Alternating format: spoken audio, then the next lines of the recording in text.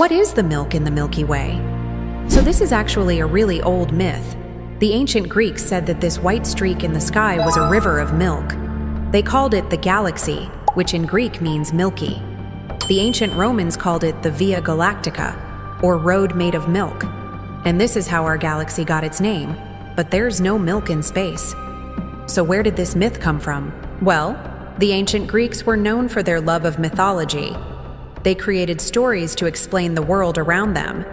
And this one is no different. In fact, the word myth comes from the Greek word mythos, which means story. So when we say something is a myth, we mean it's a story that people tell to explain the unknown.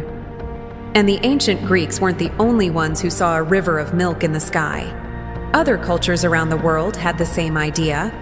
It's just that they didn't have a word for it in their language. So they used the closest thing they had, which was the word for milk.